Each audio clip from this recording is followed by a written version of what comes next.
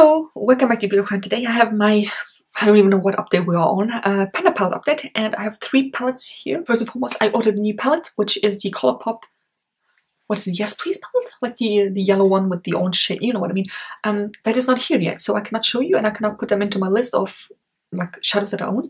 It is shipped though, like it's somewhere in transit. I don't know where it is, probably over the ocean somewhere. I don't know. I will not put them into my numbers that I have left, thank God, because it's like 14 or 12 pan palette. That would be nice to use up. But anyway, we have some progress. I'm gonna start with the new one. This is the Essence All About Grace eyeshadow, and I got this from Candy. I cannot even open it. Just I got rid of this here, which was a light gray. I actually did a current look with this, which you will see next week. It looked beautiful on the palette, like a very, it kind of looked like this liner that I have, you know, like the silver one. It looked beautiful. It was a light gray with a bit of shimmer to it, and it's really stunning. But I worked with this a few times, and you can also see my video that I did. It looked horrible, like so patchy.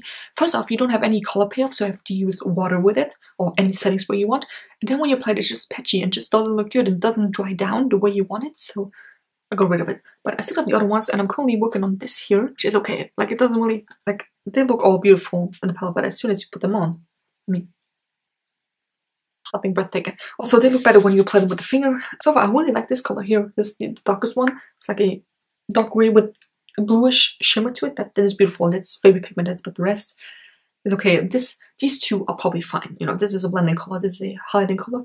I could probably use that on my face just for blending in. But these two, I still have to see. If they're not good, I would just get rid of them, because like life is too short for bad eyeshadow. My Makeup Revolution palette, the Flawless Matte, and this is what it looks like.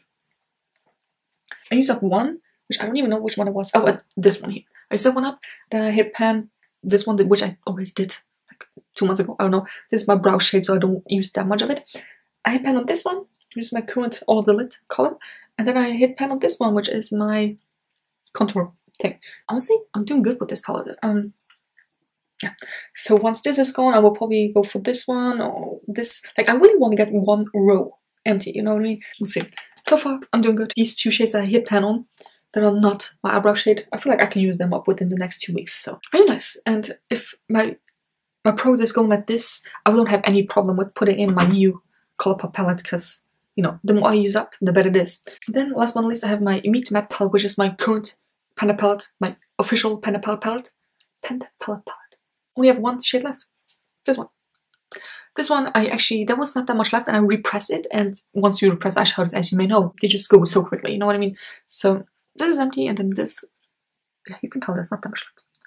So this, however, will take me a while, because this is a straight up white, like this intense white, and see, but this it's like intense white. It's not like a nude color or beige color, it is white. And working it in, you don't need a lot. You honestly don't need a lot with this, so it will take me a while. I'm really enjoying it so far.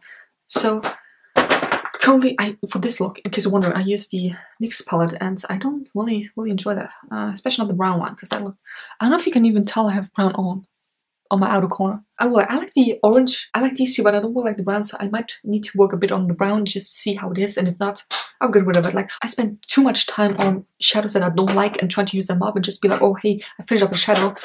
If I don't like them, like why would I try to use them up if I don't like them? So anyway, I've been showing this update. It was a short one. Let me know how your projects are going. Very determined to finish at least 2 palettes this year. That would be nice.